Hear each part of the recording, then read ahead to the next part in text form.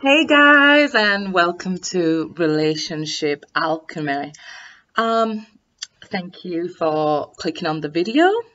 Please remember to like, share, and subscribe so that we can push this series on further. This is just the first introductory video. And if you clicked on the video, I'm guessing you want to know the magic of relationships and why they have such a huge effect on us. I have mentioned in my previous videos about relationships being a spiritual catalyst for us. And why is that? Well, as humans, we are social beings. We've lived in tribes and groups from the very beginning. And as I mentioned in the video about depression, in most Western countries, we're mainly in separation, which leads us to feel this loneliness, this disconnect, and that's usually where we see the most sadness. In a spiritual sense, people are our mirrors, okay? People we meet, our soulmates, are our mirrors.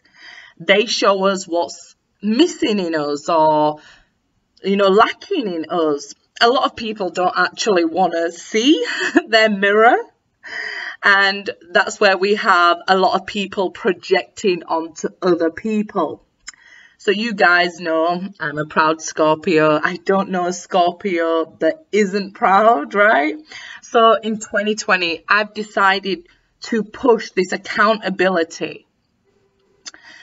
Being accountable for our own actions, our own part in relationships or relationships breakdown, because really I'm getting tired of people saying, oh, it's that person and this person, and we all do have our own journey, and some of us aren't very nice on the journey. We are not always nice. I am not always nice. I know this. I'm accountable for my own actions and my own part in my life. Well, because I've been pushing this accountability, needless to say, my views have dropped, okay? Well, again, that's human nature. We want to project to protect ourselves, right? But what I really want to get out there is this message. If we can shift the blame and we're accountable, right, for our own parts, this is when we can see the importance of relationships in our lives. This is when we can heal and transform.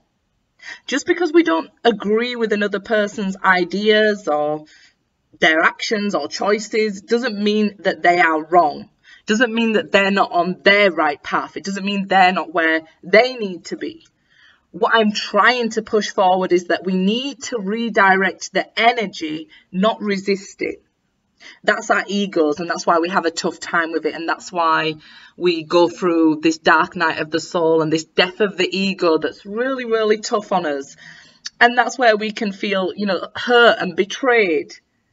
But if you think about, how draining it is and how tired you become, going through this betrayal, feeling betrayed and feeling hurt, the amount of energy that we expel with pain is draining beyond belief. We don't want to get up out of bed.